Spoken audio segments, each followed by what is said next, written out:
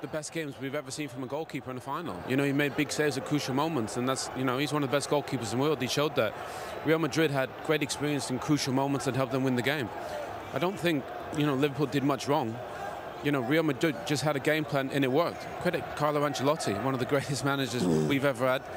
With that group of players, the experience that they had, they did enough. Liverpool had a very good season, could have been one of the best seasons ever, and it just shows you, Seema, the margins